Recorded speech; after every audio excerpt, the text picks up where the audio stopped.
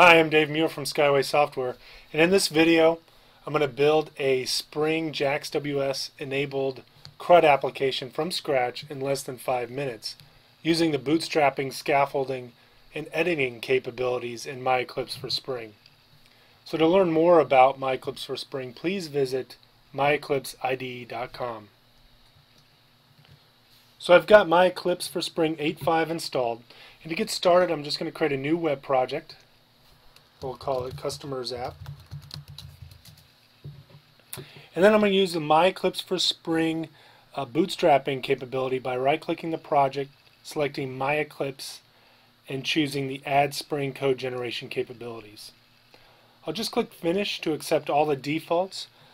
But more information about that wizard pane and the bootstrapping capability can be found at myeclipseide.com. And as you can see here, what it did was bootstrapped my project with the Spring libraries, dependent libraries, as well as all the configuration files that I needed to get started on this application. What I'm going to do next is actually build out a complete app using the scaffolding capabilities in MyEclipse for Spring. So again, I'll right click and choose MyEclipse, and then choose Scaffold Spring MVC CRUD application from. So I'll choose Database Schema, click Next, choose the MyEclipse Derby, I'll choose the Classic Cars schema, and then I'll use Customer Table, click Next, and then I'll specify my package, so com.customersapp, and I'll click Finish. And just a ton of more information on scaffolding is available at myeclipseid.com, but as a summary, it creates everything you need to get this application up and running and support create, read, and update and delete operations. You'll notice it creates all the application layers: DAO, domain, service, web. It wires everything in the Spring configuration files. It also provides a very robust web contents that's site mesh enabled, has all the JSP CRUD operations, as well as provides some Spring JavaScript for validation, and also has support for internationalization. Now, to enable my customer service as a JAX-WS web service, what I need to do is go to the Project Explorer.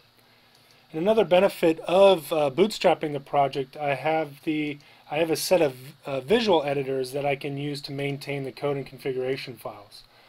So I'll go and double-click the Customer Service editor, and I'll click the JAX-WS Web Service tab. I'll select Customer Service and check Publish Web Service. Once I save this will now add a couple new Java files. So I've got my client and endpoint Java file, as well as my new JAX-WS configuration file that now is wired into all my other configuration files. So the only thing that's left to do is go ahead and run this application. And I'll do that by right-clicking Customers App and going to Run As on the MyEclipse server application. This is the integrated Tomcat server that comes by default in MyEclipse. And as this is starting up in Tomcat, I will open up the Web Services Explorer, which you can access through this toolbar icon, and go to the WSDL navigator link, which can be found by clicking this WSDL page.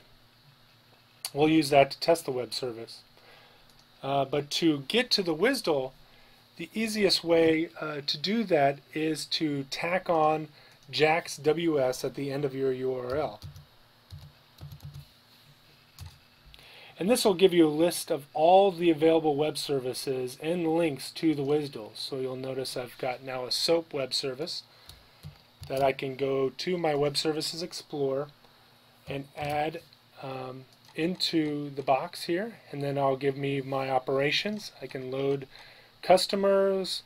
I'll click Go, and you'll notice now I've got all sorts of data here that came back from the MyEclipse Derby database, now exposed through the JAX-WS web service.